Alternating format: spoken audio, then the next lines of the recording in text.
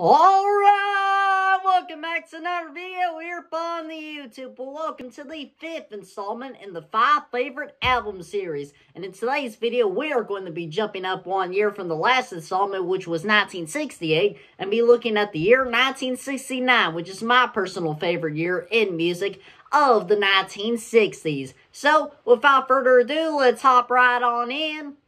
As always, these aren't in any particular order whatsoever besides alphabetical order of the album title. So kicking off at number 1 is Green River by Creedence Clearwater Revival. Easily a top 3 album by them, in my opinion. They've always been one of my favorite classic rock bands, and I've always dug this album quite a bit. You got tunes such as Lodi, Bad Moon Rising, and Commotion and Green River, which are some of my favorite tunes by CCR, which are big hits for the band, which impresses me how many hits on each of their albums they had, which proves that their songwriting was well above everybody else's, or almost everybody else's, of that time period when it comes to rock music in general. They have a lot of good performances on here, good deep tracks on here that aren't hits that are really enjoyable to listen to. Everything you want from a Creedence Clearwater Revival album is on this record, so definitely an essential classic rock listen in my opinion. So, Green River by Creedence Clearwater Revival, number 1, so let's get to my number 2. So coming in at number 2 is going to be Led Zeppelin's self-titled debut album, Led Zeppelin. Easily a top 2 favorite Led Zeppelin record for me. It's this and their 4th one, Led Zeppelin 4, are my 2 favorite records by them. But of course, since it's 1969, we're going to be talking about the debut. A monstrous debut, one of the most important and impactful debut albums of all time, in my opinion. Definitely a top 10 in general, if I would have to say. Easily one of my favorite records by them, like I just said, with songs like Communication Breakdown and Babe, I'm Gonna Leave You, Dazed and Confused, and Good Times, Bad Times, and How Many More Times, and Your Time Is Gonna Come, You Shook Me. All the songs on here are really good, and some of my favorite Led Zeppelin tunes. I like it start to finish, and I think it's pretty consistent throughout, in my opinion. And cool performances by the band members. Obviously, they would go on to have better sounding albums and better production values and better writing. But as a debut, it's a really, really strong debut in my opinion. So Led Zeppelin number 1, coming in at number 2. Coming in at number 3 is another Led Zeppelin record, and that is Led Zeppelin 2, which was released just months after the debut album later in the year. And it impresses me how they were able to have 2 awesome records come out in the same year. One in January, and this was like in October or November, something around there, or later in the year as opposed to the debut. But they had 2 killer, awesome albums to come out in the same year. Looking at the track listing, you got, debatably, even better songs. I enjoyed the songs off the debut more, but objectively, this is probably a better album, with songs like Thank You and Whole Lotta Love, which is one of the band's biggest hits, and Ramble On, and Livin' Lovin' Made, and Heartbreaker. So many good classic songs. What holds me back from the debut is there's 2 songs I'm not just a huge fan of. One of them being the extended drum solo, Moby Dick. Not really a fan of that drum solo. If I want to hear some awesome John Bonham drum playing, I'm going to listen to a song like Achilles' Last Stand or something like that. Or some other songs that I can't think of off the top of my head that have better drum parts in my opinion than Moby Dick. But it's an alright drum solo for what it is. But Led Zeppelin 2, still one of my favorite Led Zeppelin records. Definitely in the upper half if I was to do a ranking. So yeah, Led Zeppelin 2 coming in at number 3.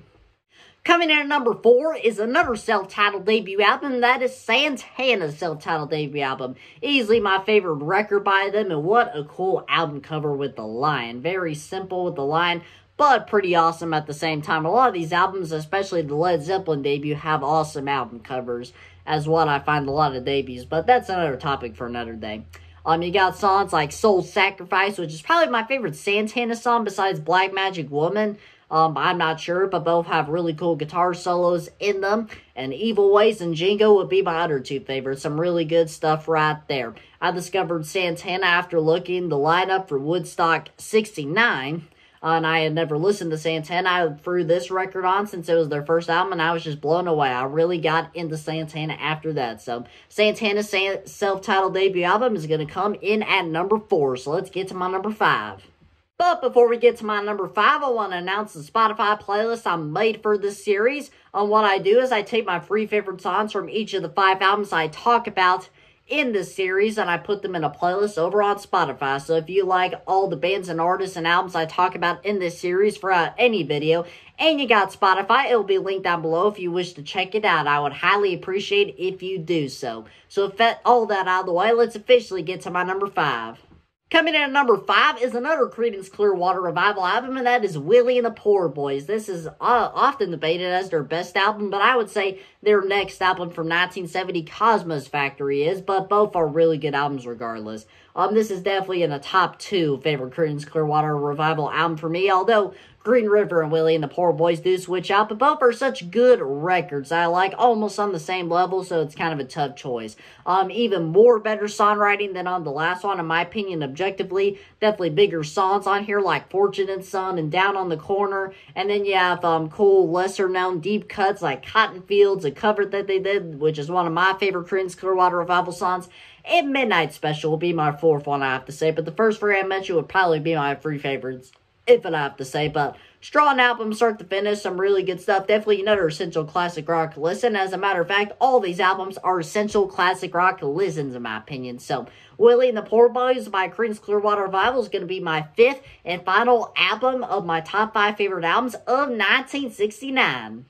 So those are my top 5 favorite albums from the year 1969. We had 2 Led Zeppelin records, 2 Creedence Clearwater Revival records, and 1 Santana record. All awesome records, in my opinion, and some of my favorite classic rock records. Y'all be sure to let me know down in the comments below your 5 favorite albums from 1969.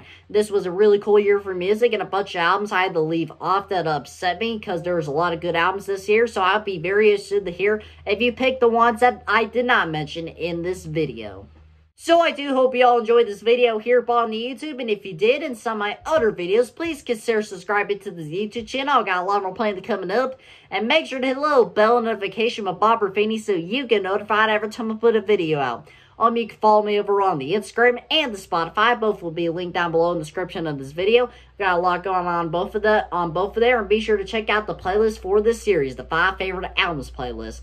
Also, linked down below will be the playlist for this series here up on the YouTube. So if you enjoyed this video and haven't seen the past installments in this series, 1965 up to 1968, that'll be linked down below if you wish to go check this out. If you enjoyed this one, you'll highly enjoy those videos as well. So with all of that out of the way, once you're done watching this video, blast your favorite band that released your favorite album from 1969. And once you're done with that, go out and kick some ass!